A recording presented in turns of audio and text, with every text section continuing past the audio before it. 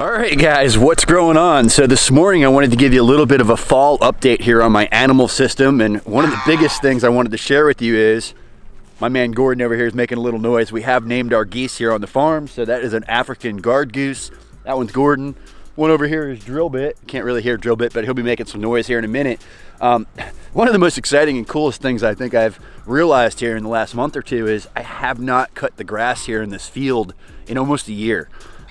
This field used to take me probably an hour and 20 minutes just to cut the grass here on a weekly basis. This is Bahia. There's no irrigation out here. We don't fertilize this. My goose starting to make some crazy noise right now, so I'm gonna start shifting over this way. But you know, until we put animals on this, we had no fertilizer out here. We've never watered this. When we get a drought, it turns brown.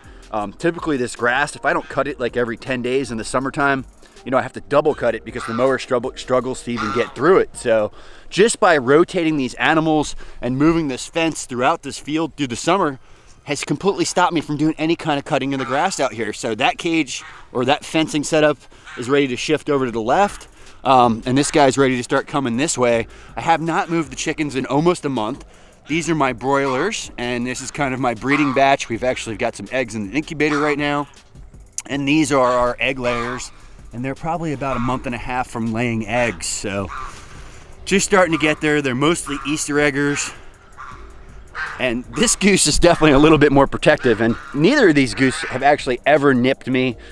We think we have a bobcat living here on the property. We know we have a really strong fox population in the neighborhood. We hear the coyotes go crazy around here at night. In our first couple of years of living here, we had tons of predator problems. We lost a couple of flocks. We probably lost about 60 birds to predators. So having this electric netting, having that goose is an absolute game changer if you want to raise meat birds, if you want to raise egg layers, if you want to have any types of animal on your farm. Absolute game changer. Everybody keeps asking me every video what we use for the fencing.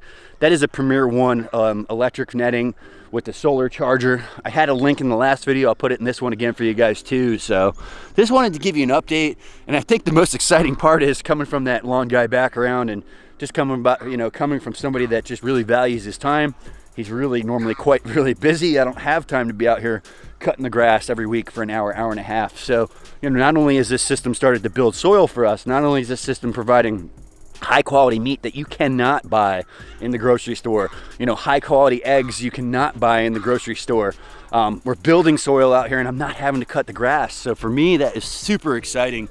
And I'll get you some of that overhead drone footage from a few months ago when we were still getting the rains and things looked really green. So Robbie, my editor, go ahead and drop some of that B-roll from when I was flying over top, because you can literally see from where I've moved these tractors, and I say tractors, but these coops across the field, and basically I drag that coop a full coop length every day when I go in there, putting them constantly on some fresh grass. But you can see the trail of dark green from dragging that coop across the field. It's really quite amazing. So here's the Centropic system over there, and I'm gonna leave that for a video in itself, but I can give you a little sneak peek teaser. Jim Kowaleski's back. I already shot a video at his house. He's coming over to help me do the final cut for this year, and I probably won't be cutting that again until spring. And then come springtime, we're gonna try a little bit of tilling and getting some of that Mombasa in the areas I didn't get it established. So everything is coming along here.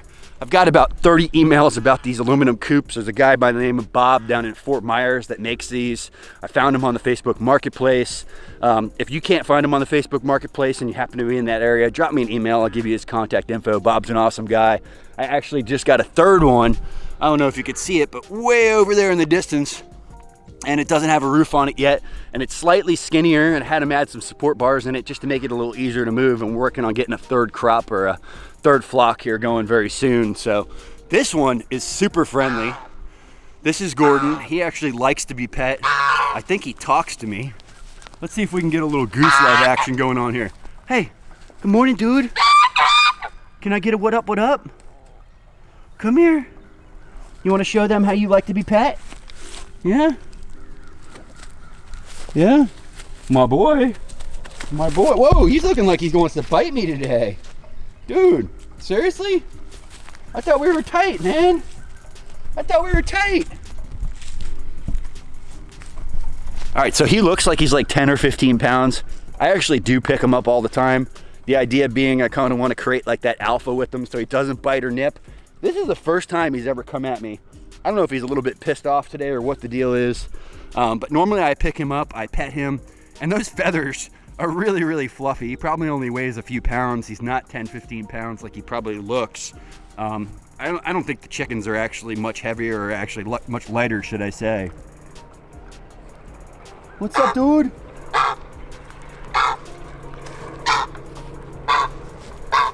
Hey, girls. Oh, man. All right, you don't want to mess with Gordon. He's not in a good mood this morning. As you can see, I still have a bit of a mulch mountain here. We've slowed down the amount of mulch that's coming in. We're using this on the paths all the time. We seem to have appeased the neighbors here with this buffer we put in. And I hear this goose coming around behind me. I don't know what his deal is today. Gordon, seriously? You ain't gonna show me no love? Come here, big guy. Come here. Can I get some of that? Are you gonna bite? Are you gonna bite? He can pinch a little bit, but he's not gonna hurt me. What's up, big dude?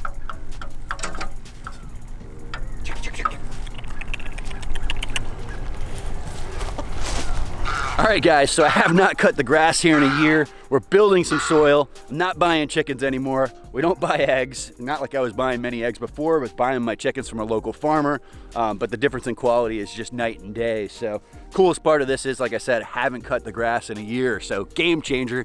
I've done a couple of other videos on my animal system here, on the coops, on the rotation process, what we feed them, waterers, all of that, etc. Links will be in the description down below. If you guys enjoyed this video, be sure to hit that like button. If you haven't subscribed yet, please go ahead and do so. Most importantly, you guys know what we do around here. We pound dirt.